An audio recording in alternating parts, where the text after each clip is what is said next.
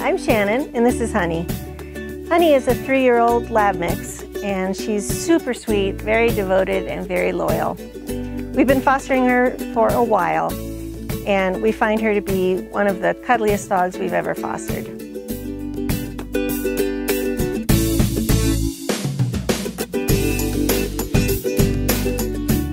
Honey came from Arkansas, where she was found very emaciated after having had a litter of puppies. She wandered into an elderly couple's yard, and they watched her for a couple days.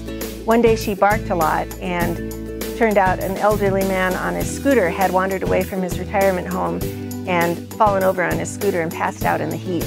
So Honey's credited with rescuing him.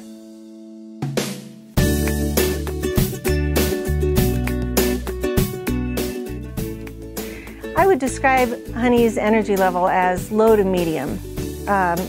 She will occasionally play with a ball, but she's not an avid fetcher.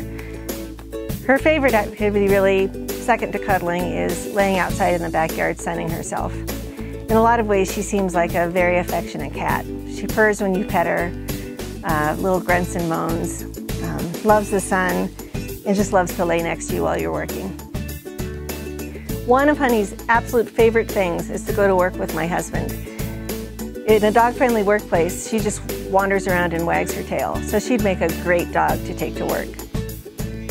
We love having Honey living with us. She is so gentle, so sweet, but we need your help finding her forever home. She really deserves it.